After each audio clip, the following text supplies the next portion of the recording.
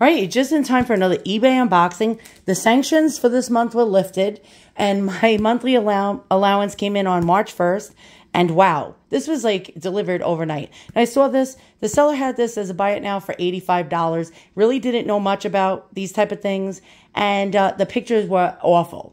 They were god awful. It was all blurry. They used flash, and the flash was reflecting off this item. So I really couldn't tell. And I took a chance. I made an offer. They had a make an offer button. I offered $35.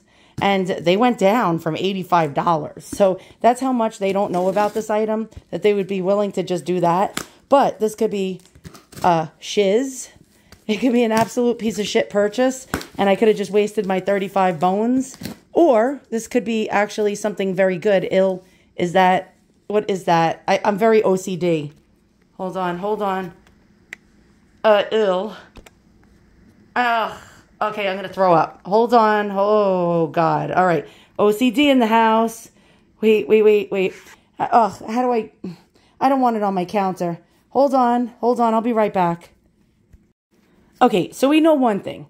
I got a pube. So if worst is, comes to worst here, I got a pube for free. Okay, next, let's open this box and check it out. Now, I was hoping it might possibly, which the percentage-wise of this happening is probably 1%. I was hoping that this was actually gold, probably most likely brass. But, hey, you can dream, right? You can take a risk. Wow, double boxed? Pretty good. For a tiny little object, they double boxed it. Okay. Aren't you wondering what it is? All right. You'll find out. A pube. Can you imagine this? A freaking pube. How does a pube get like on top of a box like that? Was this person boxing this item in the nude? I sure hope not. Okay. And here's our item. Oh, wow.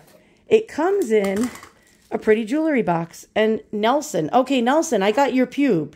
Nelson, do you want it back? I mean, I could ship it back to you. Okay, so are we going to get any more surprises? Well, I hope it's a good surprise and not a pube surprise. And, oh, I forgot. There's more tape on here. Well, damn it. I guess you're going to have to wait longer. The suspense must be killing you. Not that you give a rat's ass or anything.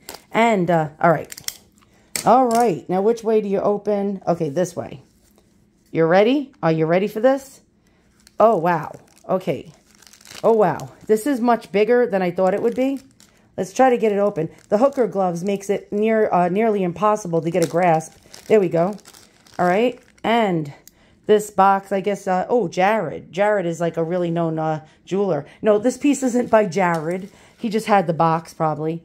Wow. Okay, so right off the bat, I'm going to look at this. This looks like a shell cameo. Yes. And if you look through the light, you can see the silhouette. Yes, you know that's a shell cameo because of that. Now, how old is it? Okay, so we have a tube hinge. You see that? It looks like shaped like the letter T. And we have a C clasp. So that's telling me Victorian. Okay, so this is very old. It could be as old as the mid-1800s. And, oh, wow. Okay, this is a beauty. Okay, let's get in there close. Look at that. Okay, so I don't know what goddess this is. We'll have to do a little investigation. Now, this is very, very, very shiny. It could be brass. Believe it or not, most of the cameos from the Victorian era or earlier didn't even have precious metals. So they weren't framed in precious metal. So don't always look at cameos if you're buying them. Oh, well, it's not real gold, so it's, it's like, so, well, it can be considered costume jewelry in a way. Fine cameos, of course, are in real 14 karat gold, but never actually rate a cameo by the fact if it's in a real gold frame or not, because actually it doesn't matter. It's carving, baby. Carving all day long. So we're going to actually check. Wow, that's actually a really pretty setting. This is very old. We have this like rope edge setting. Don't know if you can see that with these little flowers. And let's check out the relief. That's actually important for a cameo. This has a nice high relief. Don't know if you can see that. I'm trying to focus. Let's see if we can get a good focus here. And yeah, that's a nice high relief. Let's check out this side. And that's how you can tell that you have a shell carved cameo, by the curve. So you'll see a curve in it. Very nice. We're going to investigate more deeply this item. Okay, so this is absolutely gorgeous. For $35, this is really sensational. Let's just zoom out a second. Yeah, this is a beauty. You don't see a cameo every day this size for $35. This was a steal, an absolute steal. Now, could this, speaking of steel, could this be real gold? It most likely is brass. We're going to do a test, a gold test. We're going to check it out. But the carving is bar none. It's really gorgeous. What I do like about the carving, let's try to get a tight zoom in here. Don't know if you can see that. But do you see like the red rusty colors through her hair? I love it when they're multicolored, not just white. When you see different colors going throughout the cameo, that is just really, really beautiful. So let's check this out. What goddess is this? I'm not sure. It could be, let's see. It could be a goddess, but I don't know which one. The goddess of maybe, I don't know. The goddess of I don't know. How's about that? Let's flip it over. Now let's investigate. Now a lot of times, if it even was precious metal, it would not be marked. The back looks like it's brass, but the front looks like it's made out of something different.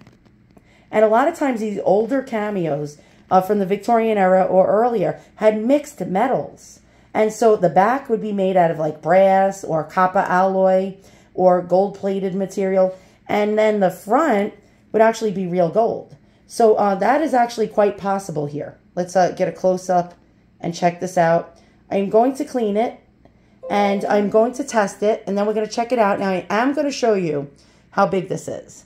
And usually the earlier cameos, and when I say earlier, the ones prior to 1900 were large. You always got a large, much larger cameo. Why? Because very gaudy, very large and big items were in style during the like mid to late Victorian era. And then towards about the 20th century, like 1900, 1905, 1910 and on, things got smaller and less opulent and less, decorated. My guess, how old is this? Now, you see the pin jutting out past the frame? This is telling me that this is actually really old. This could probably have been made, I'm going to guess, between 1860 and 1880. Not an expert here. So if you actually are and you're seeing this video, don't go chastising me in the comments and be a prick like that. You can actually tell me nicely what you think in your opinion. All right, so we're going to test this. I'm going to clean it. I'll be back and we'll check it out. What is the value of this? Now, I got it for only $35. That was a steal. We'll find out first by checking the metal. Now, I'm not an expert jeweler. Let's put it that way, but I got my Amazon stone, and I'm going to start out at 9 carat. You always want to start at the lowest testing solution. So we're going to give it a scratch across the stone, and if the little scratch disappears, you know it is definitely not gold. Now, I don't like doing this. I didn't clean it yet, by the way.